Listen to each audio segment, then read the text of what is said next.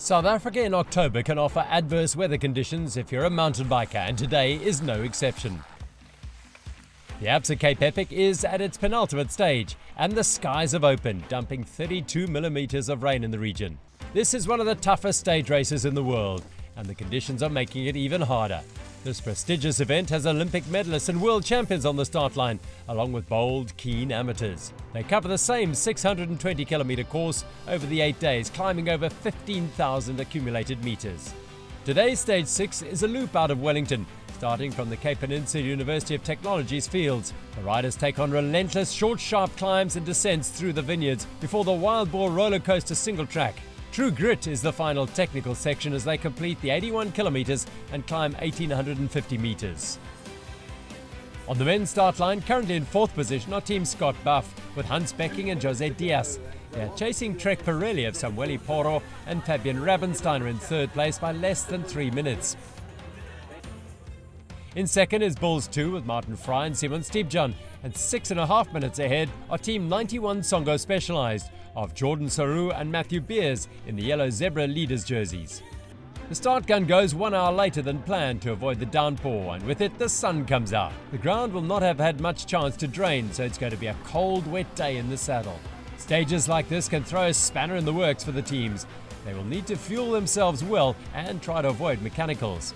The elite women make their way to the start line for Stage 6. In 3rd are Team Faces CST with Candice Lill and Mariska Strauss.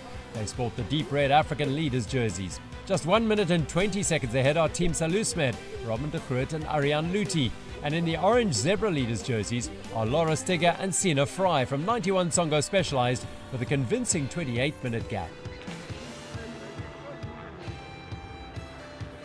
The UCI women's field leave the start line for the 2nd time as they head out into the Wellington wilderness. All the favourite women's teams stay together for the first third of the race. 33 kilometres into the race, the GC leaders, 91 Songo Specialized, are feeling the pressure. Jordan Saru, the 2020 cross-country world champion, has a chink in his armour and gets dropped by the leading teams. Partner Beers pulls him along and they yo-yo back and forth, never more than 15 seconds behind. They rejoin after just 5 kilometres. The race for 3rd on GC is in hot contention, with yesterday's winners Buff Scott again in the lead group, 1 minute ahead of the chasing Trek Pirelli pair. But it's the Dutch champion Hans Becking that is struck with a mechanical problem. The mud playing havoc with the bikes, they have a flat from the sharp rocks washed across the tracks. The gap they've worked so hard to make is lost as Trek Pirelli overtake. Buff Scott plugged the puncture but lose 2 minutes. Coming out of the Land Rover technical terrain, aptly named True Grit, Bulls 2 and 91 Songo Specialized are together in the lead. 1 minute and 34 back are the two teams fighting for 3rd, Buff Scott and Trek Pirelli. The all-German Bulls 2 pair and the overall leaders of 91 Songo Specialized close in on the finish line. Bulls 2 have positioned themselves well for the final stages, leading the group, but it is Saru attacking on the right-hand side and Beers on the left. The Germans manage to block them out and get away. They open a small window and claim their first ever Absa Cape Epic stage win. Team 91 Songo Specialized in 2nd, just 1.5 seconds back.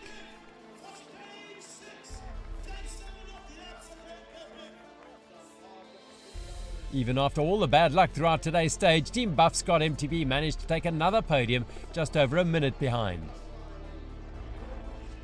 In 3rd today, Jose Diaz and Hans Becking from Buff Scott MTB, still in the mix for a GC podium place, just 47 seconds behind Trek Pirelli.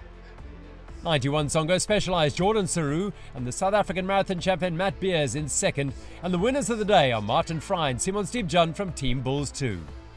For the first time ever in the men's category, a team wears the yellow leader jersey from the prologue to the final stage. It's Jordan Saru and Matt Beers from Team 91 Songo Specialized. In the women's race on the 2nd climb of the day, Team Salusmed are struggling. They just can't hold the pace today. 91 Songo Specialized and Faces CST see their chance and drive hard, dropping Luti and de Groot. The South African pair of Faces CST are looking bulletproof today. Straight off yesterday's stellar ride, their motivation is high. However, they have the leaders to contend with. 91 Songo Specialized have dominated the whole week and are not going to give a millimetre. The Swiss-Austrian duo want a clean sweep. Faces CST and 91 Songo Specialized are going toe-to-toe, and it comes down to the final kilometre. It's all about the positioning on those puddle-ridden dual tracks. It's Strauss in the lead and Team 91 Songo Specialized lining up in second and third, with Lil at the back of the group. Strauss is opening up in the sprint, but Lil is the key for the South African team. The time is taken when the second rider crosses the line. It's been an arduous stage and Lil just doesn't have the legs for the sprint. 91 Songo Specialized take the victory, making it a clean sweep on this stage 6.